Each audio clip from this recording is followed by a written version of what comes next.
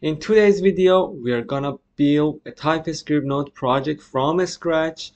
Furthermore, we are gonna learn how to build and make the process of development in TypeScript projects a little bit smoother by using some packages like nodemon and tsnode. Moreover, we'll learn how to manage environment variables within the scope of our project. Hello and welcome to this tutorial. Before we begin, subscribe my YouTube channel and hit the like button. To begin with, I'm gonna create a folder and open it in the VS Code. I choose the path and create a folder. You can put whatever name you would like. I would say ts-node-starter here. I create it and then select it. The file is opened in the VS Code. I open the terminal and initial the npm package repository.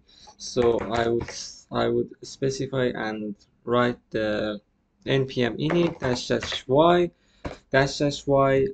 which is a flag that leave the default configuration in the package.json file. As you probably know, package.json file, which is a file that holds the necessary information, scripts and dependencies and additional information and configuration for your Node.js project. As you can see here, the name of the project is ts-node-starter and package description, and also there are some scripts here. And I'm gonna install some packages as dev dependency packages, which are Typescript and types/node. Wait a few minutes, wait a few seconds, and yeah, as you can see here, the dependencies and packages are included in the dev dependency and package.json file. Then I'm going to use TSC, which is a stand for Typescript compiler. Whenever you want to interact and use Typescript compiler, you have to use TSC package. So I put npx tsc --init. By using --init, Typescript compiler will create tsconfig.json file for you. I'm gonna use this, and I wanna specify more additional configuration here, which are --module,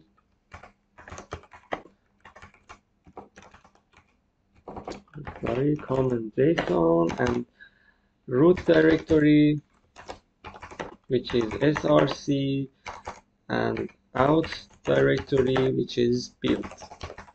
You can put whatever name you would like in the root directory and out there, but I follow the standard and the default. I press enter to execute this command. Yes, as you can see, a file is generated here, which is called tsconfig.json. tsconfig holds the necessary information for the Typescript compiler to compile your Typescript files into the Typescript. As you can see here, module, root directory, and out directory are included in the tsconfig.json file. I wanna create src folder and define the first Typescript file, which is index.ts. I'm gonna use a simple console.log and say hello. So I save it and I'm gonna compile it into the JavaScript file. So I'm gonna use tsc npx tsc. So as you can see here, a folder is created here, which is build, and Typescript compiler compile index.ts into index.js file. As you can see here, this is the index.js file. And if I wanna execute this JavaScript file, I head to the build folder, and execute index.js file. As you can see here, say hello is printed in the console.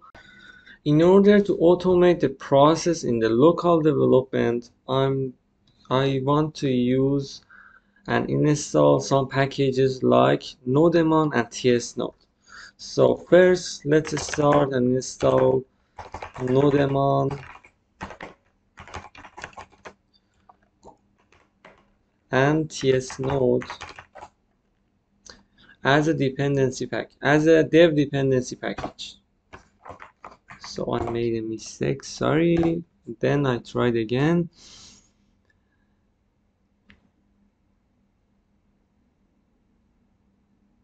So those packages are installed. I'm gonna create a new file which is called nodemon.json file, which includes, and we can customize all the configuration which are related to nodemon. So I wanna specify watch, which is an array that src and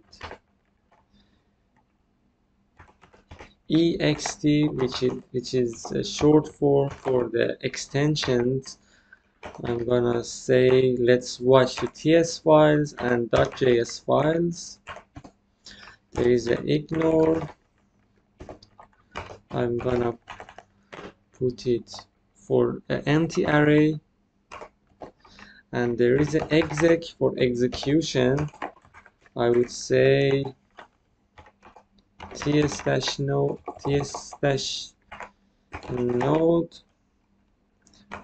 src index.ts. I specify the entry point of the application. So I save it and go back to the JSON file, package the JSON file. I'm gonna create a build folder, build a script, which is build and compile the Typescript file into the JS file. So I just specify tsc, and then I'm gonna define a new script which is called dev. Oh my god.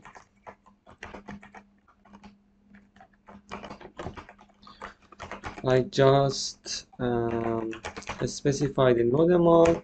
Nodemon reads the configuration from nodemon.json and execute for us. So if I put the command and hit the npm run dev command, nodemon watches the src folder and index.ts file and any files which is located in the src, as you can see this pattern.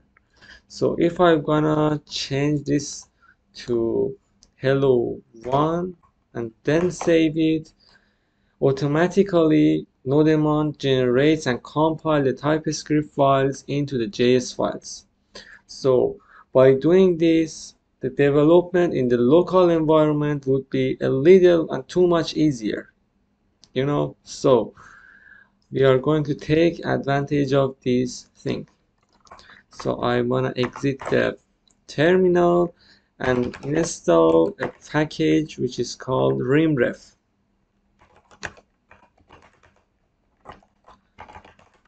as a dev dependency package. By using rimref, we can remove the build folder really easy, and which is cross-platform rimref. For example, if I want to remove a folder in the Windows, the command is different in the Mac OS or Ubuntu. If I'm gonna use rimref, I use rimref. I specify the build folder, and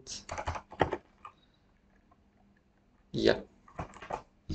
So before compiling, I would like to delete the build folder and generate new build folder which is hold all the necessary JS files. I save it and npm build.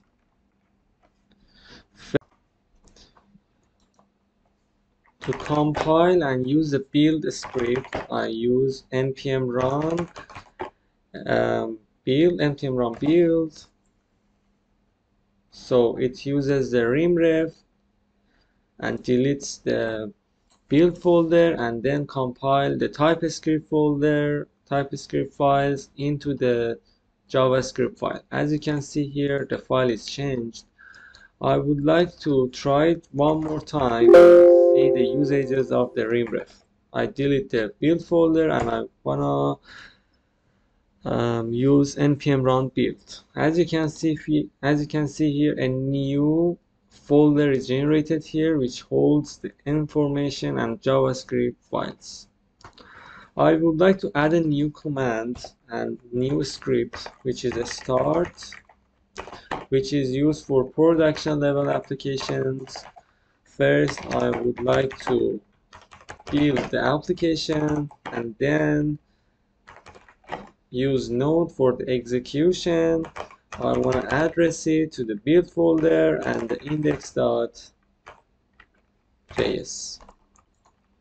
and save it and use again npm run start.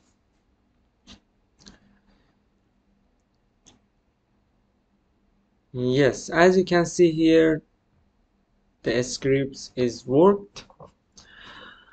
And yeah, this is the final step in our application. I hope you have enjoyed this video. Stay tuned for the new upcoming videos. If you forget, please like and subscribe my YouTube channel. Stay tuned for the new videos. See you later.